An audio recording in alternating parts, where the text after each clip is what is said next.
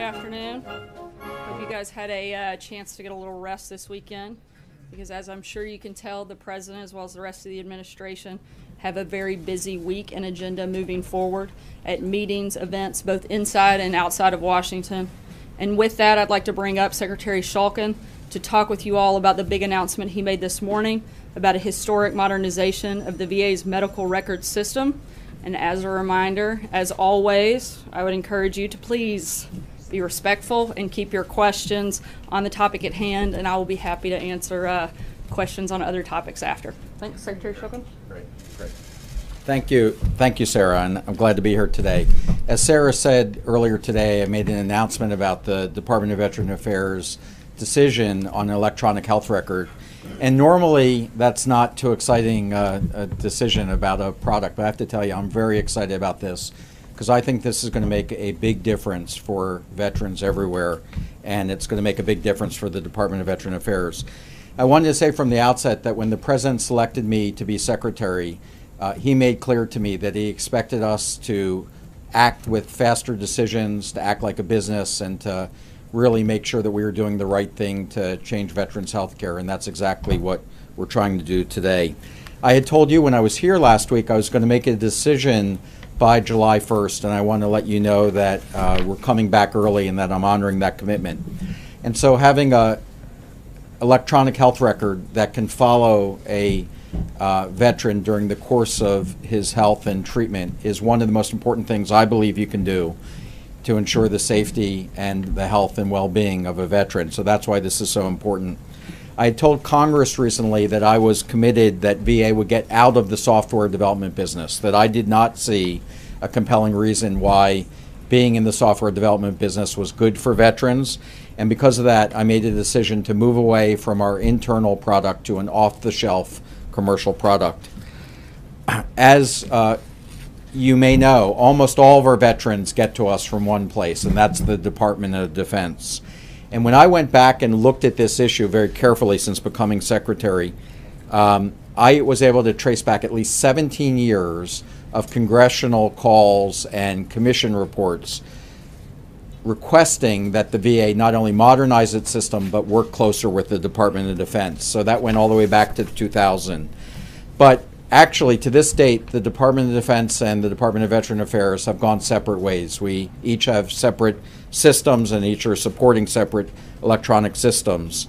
And while we've been able to advance interoperability at the cost of hundreds of millions of dollars to the taxpayers, today we still have separate systems that do not allow for the seamless transfer of information. And I just want to expand on that a little bit, being a doctor. What we were able to do with the Department of Defense over years and years, and as I said, hundreds of millions of dollars, we're able to read each other's records right now. That's called interoperability, or at least that's our certification. But what you're not able to do is actually work together to plan a treatment, to be able to go back and forth between the Department of Defense and VA. And so we've not been able to obtain that to this point. And so for those reasons, I decided that VA will adopt the same electronic health record as the Department of Defense. So we will now have a single system. That system is known as the MHS Genesis system, which at its core is Cerner Millennium. The adoption of the same system between VA and DoD is going to allow all patient data to reside in a common system. So you will have this seamless link between the departments without the manual or electronic exchange of information. So as Secretary, I think I'm not willing to put this decision off any longer. I think 17 years has been too long. When DoD went through its decision on electronic medical records and its acquisition process in 2014, it took them approximately 26 months to do this. And I will tell you, in government terms, that's actually a pretty efficient process. I don't think we can wait that long when it comes to the health of our veterans. And so under my authority as the Secretary of VA, I am acting to essentially do a direct acquisition of the EHR currently being deployed by the Department of Defense that will be across the entire VA enterprise that's going to allow the seamless health care for veterans and the qualified beneficiaries. Once again, because of the health of our veterans, I've decided that we're going to go directly into the DoD process for the next generation electronic health record. Let me just tell you, this is the start of the process. VA has unique needs that are different than the Department of Defense's, and for that reason, VA, while it's adopting an identical EHR to DoD, needs additional capabilities to maximize interoperability with our community providers. As you know, 1/3 of our healthcare goes outside the VA into the community, and this is critical that we can have the same interoperability with our community providers. We're going to have our VA clinicians who are very involved in how we develop this system and how we implement it. Because in many ways, the Department of Veteran Affairs is actually well ahead of the Department of Defense in clinical IT innovation. And we're not going to discard all the things that we've done in the past. And in fact, that's how we're going to help DoD get better. So this is a system that's going to strengthen care for veterans and our active service members. We're going to be embarking upon something that's never been done before. That is an integrated product using the DoD platform, but it's going to require this integration with other vendors to create a system for veterans so that they can get care both in the community as well as the Department of Defense. That's going to take the active cooperation of many companies and thought leaders, and it will serve as a model not only for the federal government of federal agencies working together, but for all of healthcare that is trying to seek this type of interoperability. Once again, I want to thank the President for his incredible commitment to helping our veterans and support the VA. And I also want to thank the Department of Defense, who have been incredibly helpful in this process, and the American Office of Innovation, who has been incredibly helpful in helping us think differently about how to solve problems. This mission is too important for us not to get right, and I assure you we will. And I'd be glad to take any questions. Secretary, 2 questions. One, how long will this take? You said it's the beginning process. And then 2, how will a veteran know and feel and experience a difference because of this decision? Yeah. Great question. So this is the beginning of the process where we're going to start essentially entering into the details of how we would implement a contract. We expect that process, again, trying to do this as quickly as possible, will be about 3 to 6 months at the latest. And during that time, we're going to be developing both the implementation plans and the cost of this system so that we can go out and make sure that we're doing this right and that we have the resources available to do it. Secondly, to a veteran, they're now going to be able to have a single system from the time that they enlist in the military until potentially they die, one single lifetime record. And so there will never be a need to be able to go back and forth and say, records aren't there for me, or my doctor isn't able to have input into what the Department of Defense is doing, and our community partners need that same type of interoperability. How will that change things for people in the system now? Well, as you know, my top clinical priority is to reduce veteran suicide. One of the areas that we've identified is a gap in the transition when you leave the military and all of a sudden you no longer have that structure that you were used to, and what happens to you before you get enrolled into either VA healthcare or community healthcare. That no longer is going to happen. We're going to have a seamless ability to make sure that information's there. So to a veteran who's experiencing emotional disorders, when they reach out for help, it's going to be easier to get them help.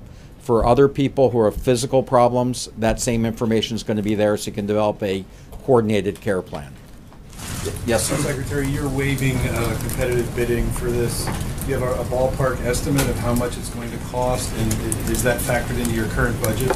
We have not begun the cost negotiations. We know the Department of Defense had a $4.3 billion contract.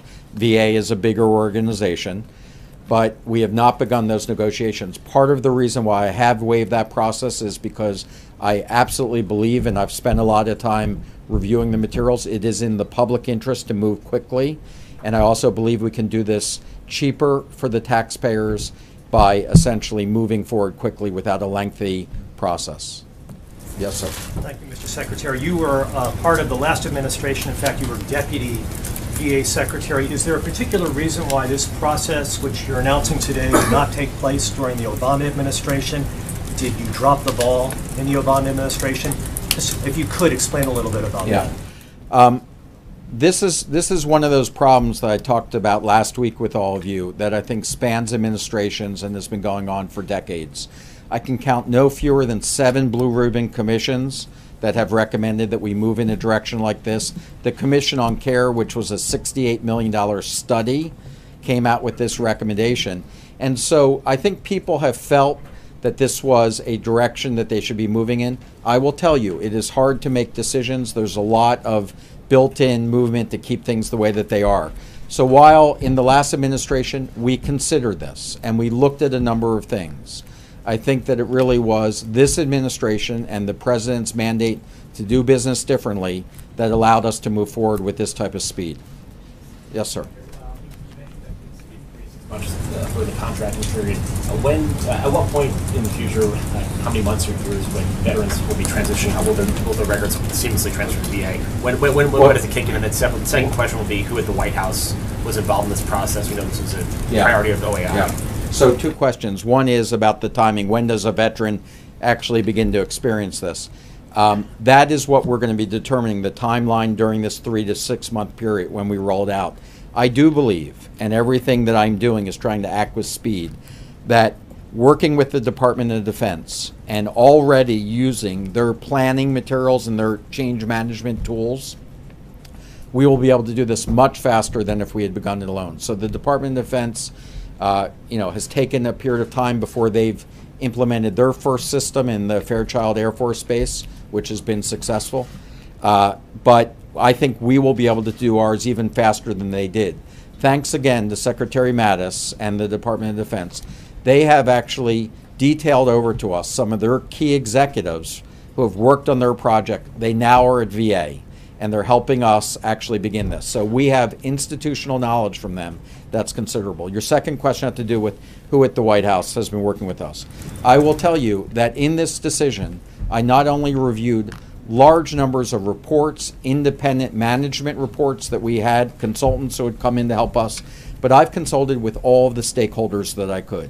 Hospital CIOs, hospital CEOs, members of Congress, and people at the White House to be able to talk to all the stakeholders to make this decision. At the White House, of course, we've talked with the President's office, but also working closely with the American Office of Innovation, and all of those are stakeholders that contributed to my thinking. Yes, please. Sir, during the Bush years, there was a problem with computers when it came to Medicaid and Medicare. During the Obama years, we knew about ACA. What are the guarantees when you try to integrate all the information from all the services into this one system? What are the guarantees? Yeah, no guarantees. High-risk process, particularly when you're doing this in the largest integrated health system in the country. And so this is high risk. It's one of the reasons I made this decision. I think by going with the Department of Defense system, we are lowering our risk because we have a federal partner who's already gone through this process, and that's why we're taking their expertise and putting it into VA. And again, with Secretary Mattis's commitment to work with us closely, I think we're lowering the risk. But as a private sector CEO, I've done this several times successfully. But I've never done it on this scale, and so the risks are there, but we're going to make sure that we do this the right way. What happens to those older veterans who have problems? I mean, you're doing this now, trying to integrate now, but what happens to those who have been in the system for a long time? Where do they come in, and how long will this take to help them get into the system? Well, this is a problem that many healthcare organizations that have transitioned to other electronic health records have found. You do not discard your old information. That would be clinically irresponsible. So you have to have a way of making sure that the old information is there, transitions into a new system, or remains available for clinicians to have. So that's a problem that I think that we're going to be pretty good at handling. Yes, sir. Cost-benefit analysis, can you share that with us? Yeah, some of our management consultants who have looked at this issue of off-the-shelf versus staying with maintenance have helped us look at the cost-benefit decision. That was part of my thinking. This is essentially the most cost-effective way to go to a commercial off-the-shelf system. The problem with what VA has been doing, we have a $4.1 billion budget in IT. 70% is maintaining our current systems, and our systems are getting older. The Band-Aids are getting harder to hold the system together. Each year, I believe it will get more and more expensive to modernize our own system. We aren't able to keep the type of people that we want. So I think the best cost-benefit decision for taxpayers and for veterans is to move to an off-the-shelf system. So quick follow-up to that, you're talking about an off-the-shelf system, you're not developing new software, security will be there? What's that? So the security, the biggest problem with off-the-shelf is security. One of the reasons, again, why I chose to go this route is because of cybersecurity. The Department of Defense has already invested in such high cybersecurity standards. Those are the standards that we need to be able to assure privacy and security for our veterans, and that's part of the reason why we're doing this. Just to be clear, we are adopting an off-the-shelf system, but as I mentioned before, we are also embarking upon something that nobody's done before because of this problem of these commercial systems don't talk together, and we need them to talk together because many of our patients are out in the community, and our academic partners, many of them, use other systems besides Cerner. So we're creating something that is taking the best of what's off the shelf, but also creating something that doesn't exist today. Yes? A couple things. The only thing that Congress needs to get involved with is the appropriations, yes or no? Yes. You don't know what you're going to be asking for, so it's not built in the FY18 budget, You're right? correct. But it will be higher than $4 billion, right? I would love to do it for less, but I think that would be unrealistic. You don't know, you don't have a ballpark, right? Yes. But is that going to hamper the appropriations if you want a 3 to 6 month time frame to be able to initiate what you're doing? We've already begun to engage, starting today, with the appropriations leadership in both the Senate and the House. And I will tell you that this is something that Congress has been asking for. I believe that they will support this. Of course, this has to be a dialogue between us. They have to make sure that we're making the decision at the benefit of the taxpayers as well as veterans and active service members. But I do believe we will have the leadership and the partnership to get us there. And just to clarify, one last thing. If this is an off-the-shelf system, this is not a low bid process. That's why you're going with speed, right? You are not putting this out to bid. You have selected the vendor. We have not agreed upon any pricing, but I can assure you that before we were to sign off on a contract, we are going to make sure that this is the best value for taxpayers. Yes. Yep. You've got a couple questions around this, but what kind of fights do you anticipate in Congress when this, by selecting this vendor and not having a competitive bid, there will be some pushback, right? Well, this wouldn't be Washington if there wasn't pushback, but I do not expect any major fights on this. I think that the one thing that I feel extremely proud about the way that Congress has acted when it comes to veterans issues is the bipartisan support when it's the right thing to do for this country's veterans. And I do expect that to essentially carry through on this. That does not mean that it is not appropriate to ask hard questions, to make sure that the due diligence is there, to make sure, as we said, this is a risky process, that we've thought about everything and that we've considered people who have different options. But in the end, I do believe this is something that we will see strong bipartisan support for. Another version of one of my colleagues' questions, EHR has been promised before. Why is it going to happen? It was promised during the previous administration. Why is it going to happen now? You say bipartisan support. We haven't seen a lot of evidence of that in Washington, so what makes you hopeful for this time? Well, I've not seen the Department of Veteran Affairs come out with this type of decision before, so I think that this is new. We now know what is in the best interest of veterans, and we're moving ahead with an accelerated process so that we can get this done. And I do believe that this is exactly what Congress has asked us to do. I can count 4 times when they've asked DOD and VA to get in the same room, and I can count 4 times when VA and DOD left doing separate things. So this one's going to be different. The Department of Defense and the Department of Veteran Affairs are together in lockstep on this, and the President is behind this, and we need Congress to support it, and I believe that support will be there. Yes, all the way in the back. Thank you. You mentioned how suicide prevention is one of your top priorities. Suicide prevention, yes. In that context, are you willing maybe to sit down with DOD and encourage the active duty officers to go on record about their mental problems and issues while they are still on active duty, so you avoid in a way that it shows up only after they leave the service? service? We are doing exactly that. We are in discussions with the Department of Defense. Secretary Mattis and I have talked about this. We know that what we're doing is not enough, and we have to look at exactly the issues that start in the Department of Defense and make sure that we're addressing them. The transition time is, and that gap between when you leave active service to when you enter as a civilian and you get health care, that's an area that we have to pay particular concern about. That's why this EHR is going to be helpful. But we have to look all the way back into the process, just as you're suggesting. So we are doing that, yes. Yes, sir. Oh, yes, thanks, Mr. Chair. You mentioned 7 Blue Ribbon Commissions have recommended something along those lines. What's been the opposition in the past? What's the main reason it hasn't happened or well, opposed? I think one of the things that we're doing differently in this administration is that we're essentially eliminating some of the silos and turf battles.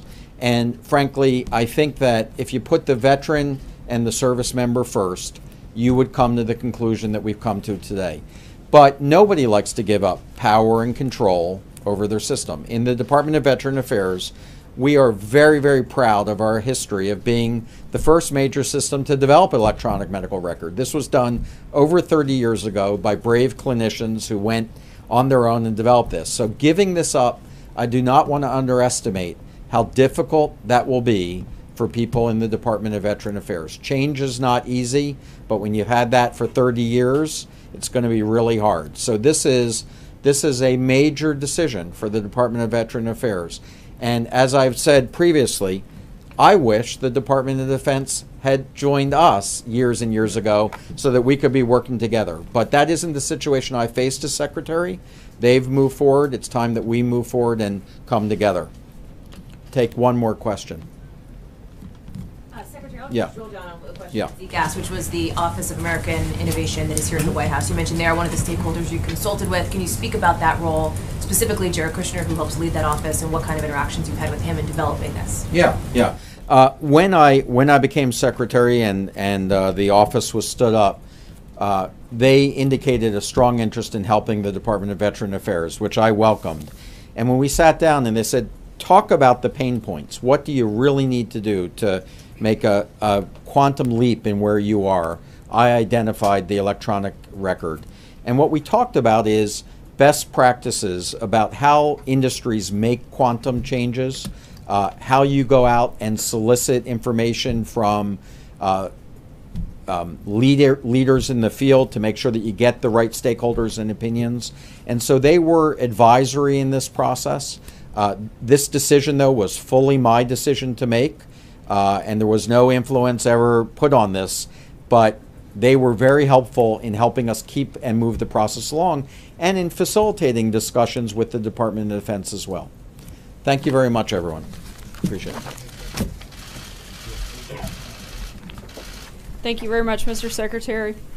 As the Vice President noted this morning, the American people elected a builder to be the 45th President of the United States, a builder who has a vision for modernizing the entire federal government. Secretary Shulkin just spoke about how that vision is being carried out at the VA, and this morning the President launched a great new era in American aviation, starting with the modernization of our outdated air traffic control system. Today, everything from the cars on the road to the cell phones in our pockets use GPS technology, but Washington has been unable to upgrade the air traffic control system from ground-based radio and radar systems despite 14 years of attempts by the FAA. This delay has left us stuck with a system that just can't keep up with an industry that has grown exponentially since it was designed.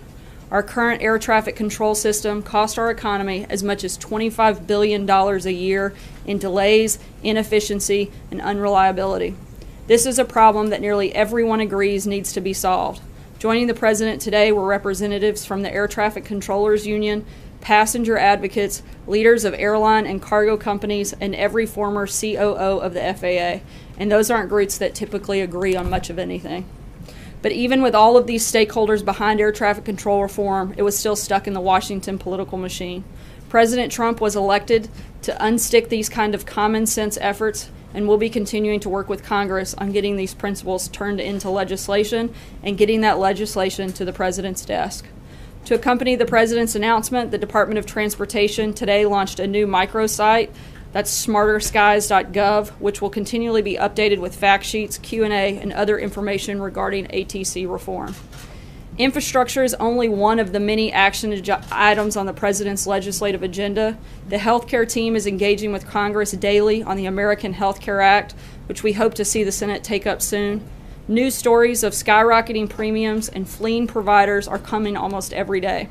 Just last Friday, Blue Cross Blue Shield in Nebraska announced that they are canceling their Obamacare compliant bronze and catastrophic plans, and the only remaining plans they currently sell on the exchange. That leaves the entire state with only one choice for insurance on the exchanges, and that insurer raised rates by 51% last year and is threatening to pull out of Iowa completely. With our healthcare system breaking down around us, this administration is committed to finding a solution.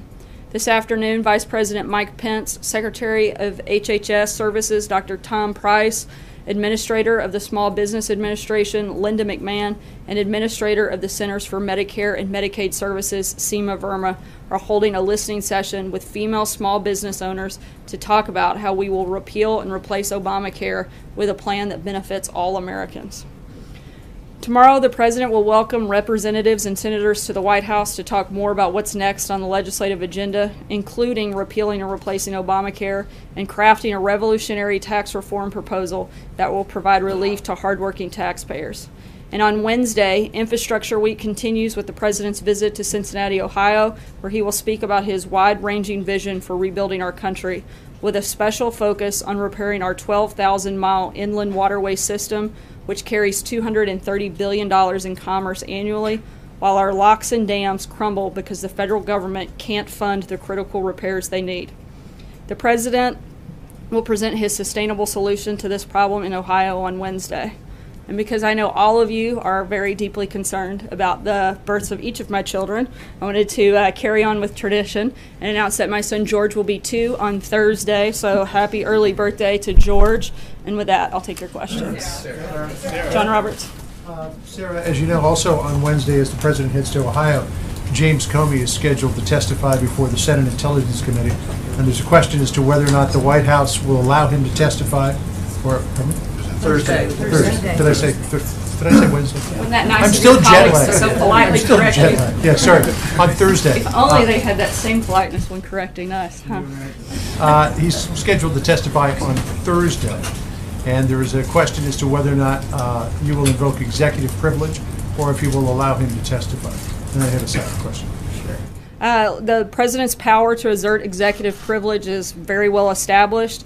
However, in order to facilitate a swift and thorough examination of the facts sought by the Senate Intelligence Committee, President Trump will not assert executive privilege regarding James Comey's scheduled testimony. I have a follow-up on that question. On the President's tweets regarding the travel ban, Kellyanne Conway's husband pointed out that such tweets are not helpful when it comes to the Solicitor General's ability to make an argument, an effective argument before the Supreme Court. Is the President concerned that he may be tainting the waters of the legal system by issuing such tweets? Not at all. The President is very focused on exactly what that order spells out, and that's protecting Americans, protecting national security, and he has every constitutional authority to do that through that executive order, and he maintains that, and that position hasn't changed in the slightest. John? Thank you, Sarah. Why is the President picking a fight with the mayor of London right after his city was hit by a terrorist attack? I don't see that the President is picking a fight with the mayor of London at all. I think, again, the President's point, as something he said, frankly, back, it's been almost 2 years now, a year and a half ago, when the President talked about how we have to be more committed to national security. One of the reasons we have the travel ban here through that executive order is a focus on national security. That was the point he was trying to make. But the President is saying that the mayor said there was no reason to be alarmed by the terrorist attack. That is not what the mayor said. The mayor, in fact, said that the threat level remains severe, that the chances of another attack are highly likely. He was saying don't be alarmed by the armed police presence on the street. And the President directly misrepresented what the mayor of London said. I don't think that's actually true. I think that the media wants to spin it that way, but I think that the president... The mayor was saying there's no reason to be alarmed by an attack on a city? You think that's what he was saying? Look, I think that the point is there is a reason to be alarmed. We have constant attacks going on, not just there, but across the globe, and we have to start putting national security and global security at an all-time high. President Trump has been very clear that's his priority, and he's not backing away from that. Steve? Sarah, what was the president's reaction to the move by several Middle Eastern allies to sever ties with Qatar? Look, the president's committed to continuing to have conversations with all of the people involved in that process, with all of those countries. We want to continue to de-escalate that, and at this point we're continuing to work with each of those partners. Secondly, did the president get any word that this was going to happen when he was in Saudi Arabia a couple of weeks ago? I'm not aware of that, but the State Department would probably be best suited to answer that question. Jim? You just mentioned the word ban. The president, when he was tweeting earlier today, said people, the lawyers and the courts can call it whatever they want, but I'm calling it what we need and what it is, a travel ban. But early on in the administration, when you were trying to justify, when this White House was trying to justify the executive order on extreme vetting and these travel restrictions, the White House was adamant that these were travel restrictions, that it was not a travel ban. Sean Spicer from that podium said it was not a travel ban. Is it a travel ban? Look, I don't think the president cares what you call it. Whether you call it a ban, whether you call it a restriction, he cares that we call it national security and that we take steps to protect the people of this country. It's real simple. Everybody wants to get into the labels and the semantics of it, but the bottom line is he's trying to protect the citizens of this country. The danger is extremely clear, the law is very clear, and the need for this executive order is very clear, and the president's priority in protecting the people is very clear. Full stop. And let me ask you to follow up on what John was asking about with respect to the mayor of London. There are going to be folks who are going to ask the question, was the president attacking the mayor of London because he's Muslim? Not at all. And I think to suggest something like that is utterly ridiculous. Matthew? Given the importance of Twitter... Sorry, I said Matthew. That's okay. I'll go to you and then we'll come All right, back. thank you. Given the importance of Twitter in the president's communication strategy, can you tell us if his tweets are now being vetted by a lawyer or any other aide? And if not, why not? Or if so, when did that start? Not that I'm aware of, but I think social media for the president is extremely important. It gives him the ability to speak directly to the people without the bias of the media filtering those types of communications. He's at this point has over 100+ million contacts through social media and all those platforms. I think it's a very important tool for him to be able to utilize. Matthew. So I have a question about those executive order comments the president made this morning. He said that he wishes that his Justice Department had stuck with the original executive order. DOJ, of course, is part of the executive branch.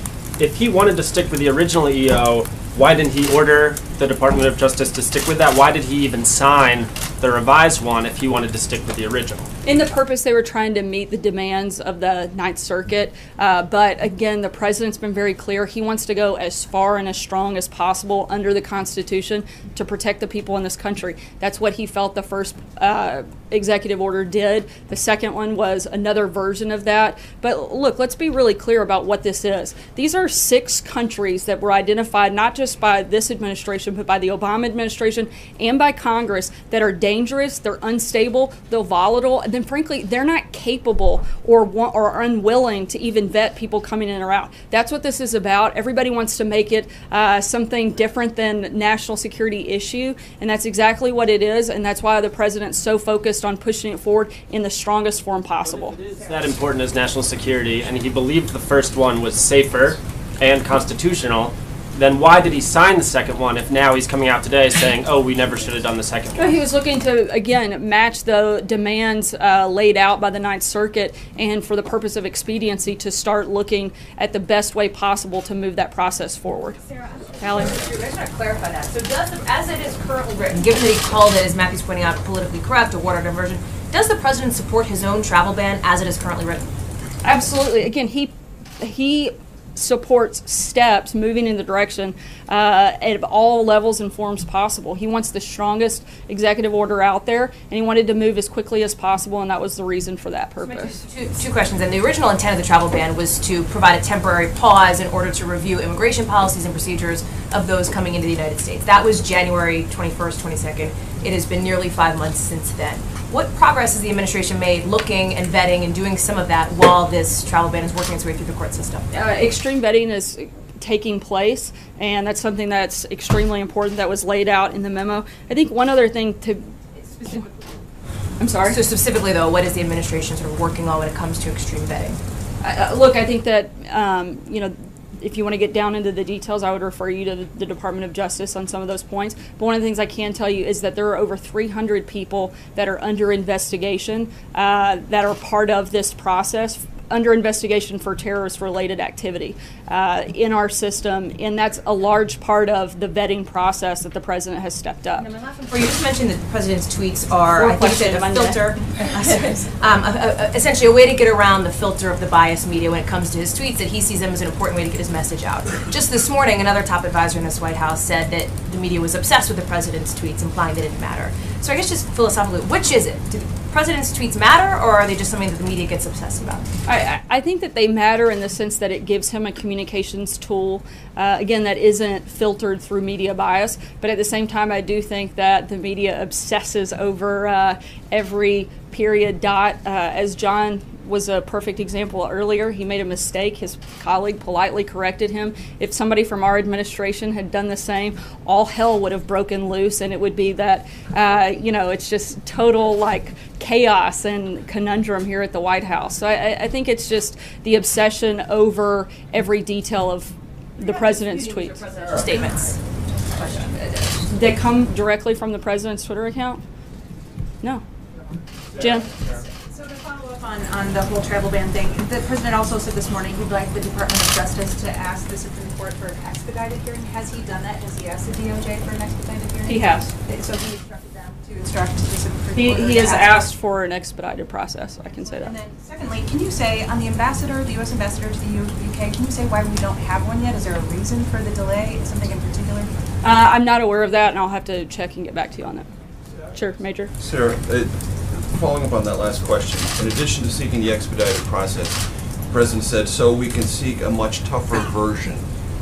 Is a third version of the travel ban in the works? Not that I'm aware of, but I know that, again, Take from that presidential statement. that the president's going to continue taking aggressive steps every single day to protect the people in this country. I don't think that there's... Ask DOJ to contemplate a tougher version. I think he's asked the entire administration to look for ways we can defeat ISIS and to protect the American people. And if that's part of that process, it could be, but I don't know specifically if that's part of it. And Sarah, from your vantage point then, based on the questions that Jonathan and Jim asked, what is the origin of this confusion or misunderstanding about what the president said about the mayor of London? Is the mayor of London's fault?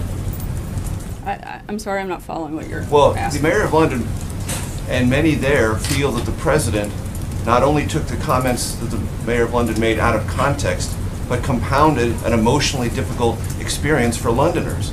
Who's to blame for that? Are they misinterpreting the president, or did the president make a mistake? Look, the president's been extremely clear that we stand in complete solidarity with the United Kingdom and protecting that relationship and that partnership, and we're fully committed to doing everything we can to help them in this process, and we condemn any act even similar to that. April? How is the president not contradicting this administration when he tweets out travel ban in caps? And when you're talking about extreme vetting, how does he not contradict himself when he's trying to get this thing to go through the Supreme Court? Look, again, I don't know how many times I have to answer this question today, but I'll try to do it one more time. I think that the president isn't concerned with what you call it. He's concerned with national security and protecting people in this country. Whether you call it a travel ban. The court says, I mean, he goes from one extreme to the next and it goes back to the first. In the Supreme Court, he's not concerned with being politically correct. He's concerned with protecting the American people. I mean, that's the bottom line here. And, you know, he's going to take whatever step he can to move that agenda forward. But does he believe this could be a loss from him for him and this administration with this extreme vetting or travel ban going from travel ban to extreme vetting back to travel ban on Twitter and extreme cabs? I don't think he thinks any step he takes towards moving the ball forward in protecting the American people and implementing the executive order is ever going to be a mistake. Where's Sean? I'm sorry? Where is Sean? He's here today.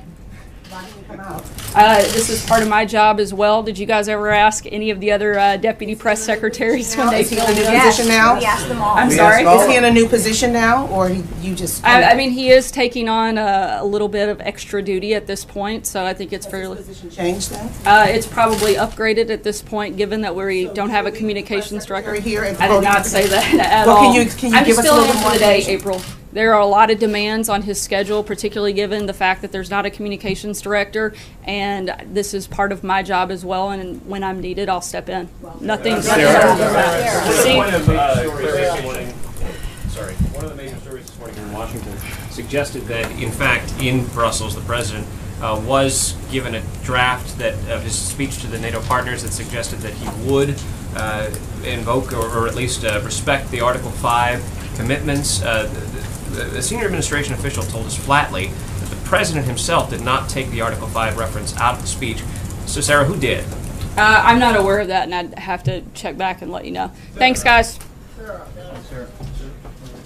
could stay longer.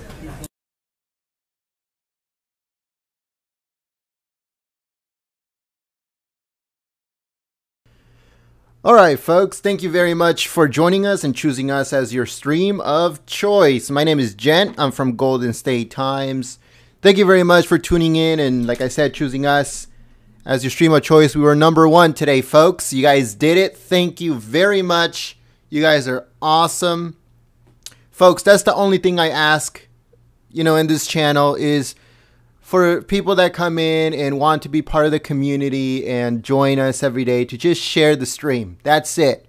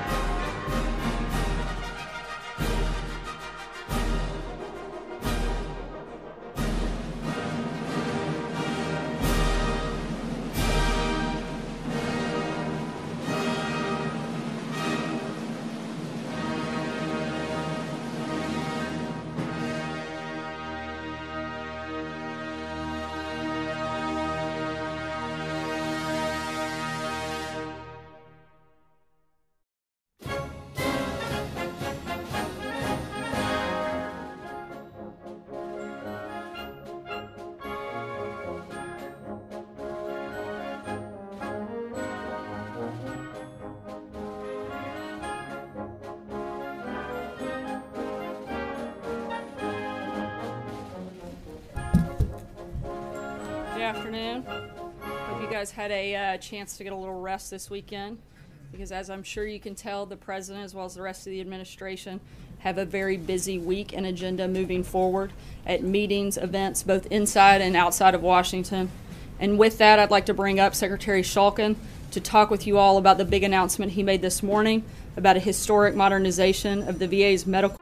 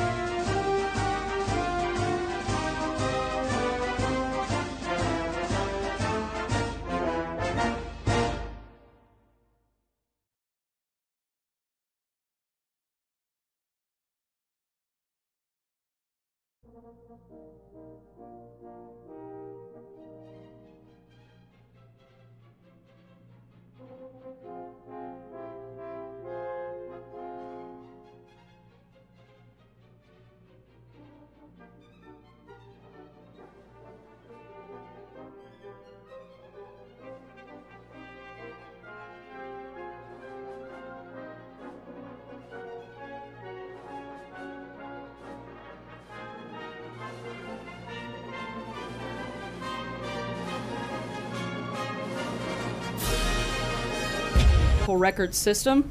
And as a reminder, as always, I would encourage you to please be respectful and keep your questions on the topic at hand, and I will be happy to answer questions on other topics after. Thanks, Secretary Shulkin. Great.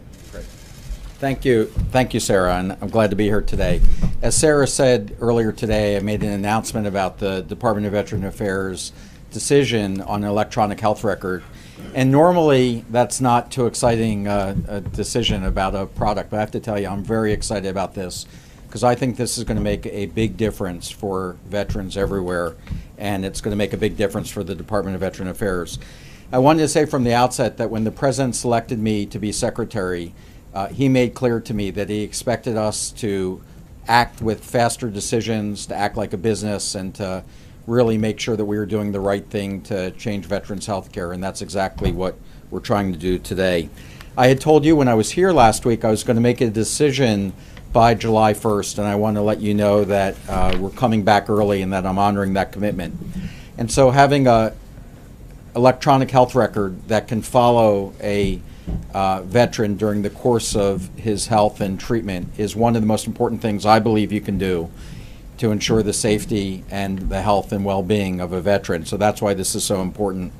I told Congress recently that I was committed that VA would get out of the software development business, that I did not see a compelling reason why being in the software development business was good for veterans. And because of that, I made a decision to move away from our internal product to an off-the-shelf commercial product. As you may know, almost all of our veterans get to us from one place, and that's the Department of Defense. And when I went back and looked at this issue very carefully since becoming Secretary, I was able to trace back at least 17 years of congressional calls and commission reports requesting that the VA not only modernize its system, but work closer with the Department of Defense. So that went all the way back to 2000. But actually, to this date, the Department of Defense and the Department of Veteran Affairs have gone separate ways. We each have separate systems and each are supporting separate electronic systems. And while we've been able to advance interoperability at the cost of hundreds of millions of dollars to the taxpayers, today we still have separate systems that do not allow for the seamless transfer of information. And I just want to expand on that a little bit, being a doctor. What we were able to do with the Department of Defense over years and years, and as I said, hundreds of millions of dollars, we're able to read each other's records right now. That's called interoperability, or at least that's our certification. But what you're not able to do is actually work together to plan a treatment, to be able to go back and forth between the Department of Defense and VA. And so we've not been able to obtain that to this point. And so for those reasons, I decided that VA will adopt the same electronic health record as the Department of Defense. So we will now have a single system. That system is known as the MHS Genesis system, which at its core is Cerner Millennium. The adoption of the same system between VA and DoD is going to allow all patient data to reside in a common system. So you will have this seamless link between the departments without the manual or electronic exchange of information. So as Secretary, I think I'm not willing to put this decision off any longer. I think 17 years has been too long. When DoD went through its decision on electronic medical records and its acquisition process in 2014, it took them approximately 26 months to do this. And I will tell you, in government terms, that's actually a pretty efficient process. I don't think we can wait that long when it comes to the health of our veterans. And so under my authority as the Secretary of VA, I am acting to essentially do a direct acquisition of the EHR currently billion-dollar contract.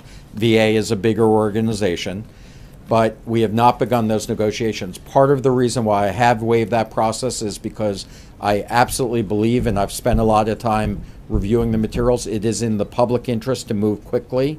And I also believe we can do this cheaper for the taxpayers by essentially moving forward quickly without a lengthy process. Yes, sir. Thank you, Mr. Secretary. You were part of the last administration. In fact, you were Deputy VA Secretary. Is there a particular reason why this process, which you're announcing today, did not take place during the Obama administration? Did you drop the ball in the Obama administration? Just, if you could explain a little bit about that. This is one of those problems that I talked about last week with all of you that I think spans administrations and has been going on for decades. I can count no fewer than 7 blue ribbon commissions that have recommended that we move in a direction like this. The Commission on Care, which was a $68 million study, came out with this recommendation.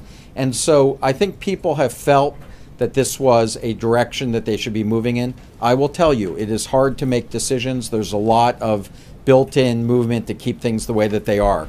So while in the last administration we considered this and we looked at a number of things, I think that it really was this administration and the president's mandate to do business differently that allowed us to move forward with this type of speed. Yes, sir. For the contracting period, at what point in the future, how many months or years when veterans will be transitioning, how will the records seamlessly transfer to VA? When does it kick in? And then second question will be who at the White House was involved in this process? We know this is a priority of the OAI. Yeah. So two questions. One is about the timing. When does a veteran actually begin to experience this?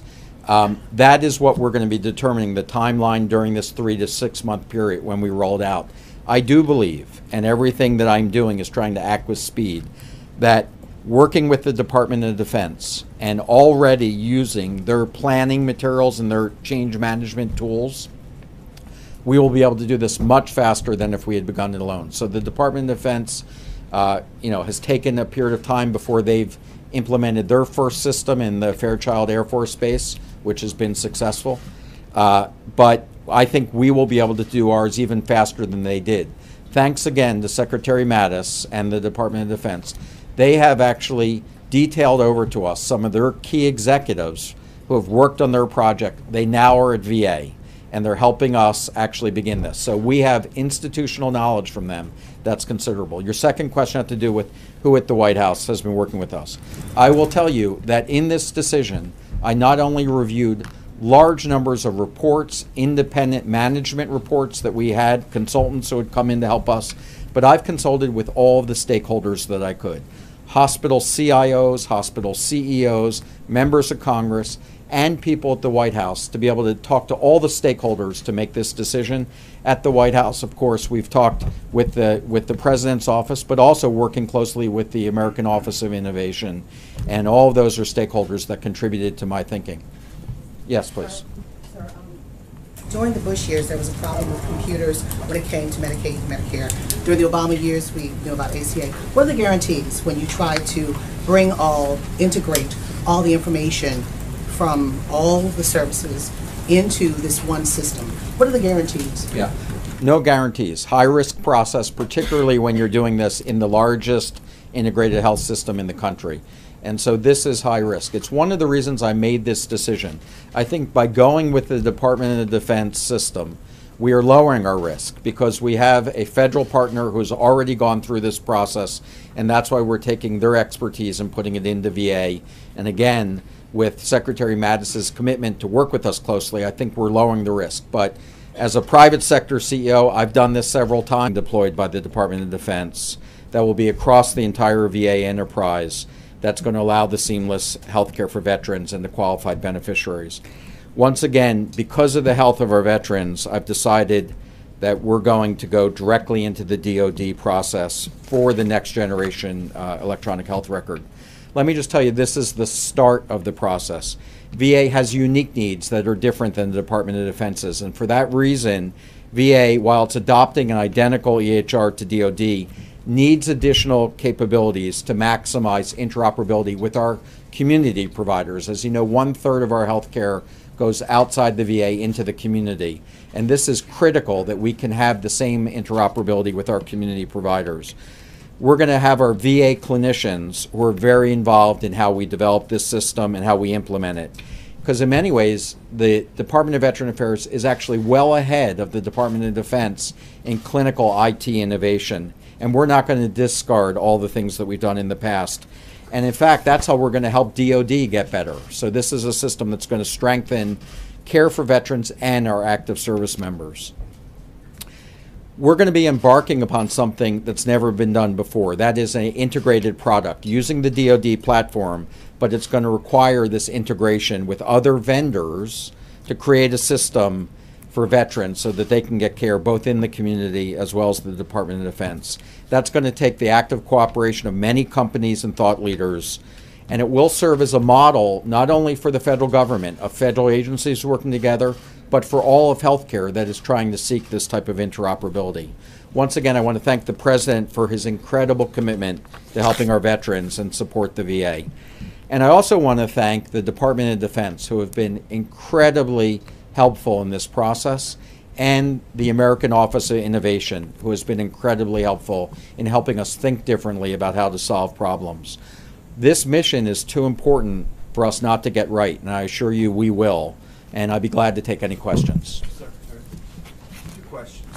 One, how long will this take? You said it's the beginning process. And then two, how will a veteran know and feel and experience a difference because of this decision? Yeah. Great question. So this is the beginning of the process where we're going to start essentially entering into the details of how we would implement a contract. We expect that process, again, trying to do this as quickly as possible, will be about 3 to 6 months at the latest. And during that time, we're going to be developing both the implementation plans and the cost of this system so that we can go out and make sure that we're doing this right and that we have the resources available to do it. Secondly, to a veteran, they're now going to be able to have a single system from the time that they enlist in the military until potentially they die, one single lifetime record. And so there will never be a need to be able to go back and forth and say, records aren't there for me, or my doctor isn't able to have input into what the Department of Defense is doing, and our community partners need that same type of interoperability. How will that change things for people in the system now? Well, as you know, my top clinical priority is to reduce veteran suicide. One of the areas that we've identified is a gap in the transition when you leave the military and all of a sudden you no longer have that structure that you were used to, and what happens to you before you get enrolled into either VA healthcare or community healthcare. That no longer is going to happen. We're going to have a seamless ability to make sure that information's there. So to a veteran who's experiencing emotional disorders, when they reach out for help, it's going to be easier to get them help. For other people who have physical problems, that same information is going to be there so you can develop a coordinated care plan. Yes, sir. Secretary, you're waiving competitive bidding for this. Do you have a ballpark estimate of how much it's going to cost, and is that factored into your current budget? We have not begun the cost negotiations. We know the Department of Defense had a $4.3 billion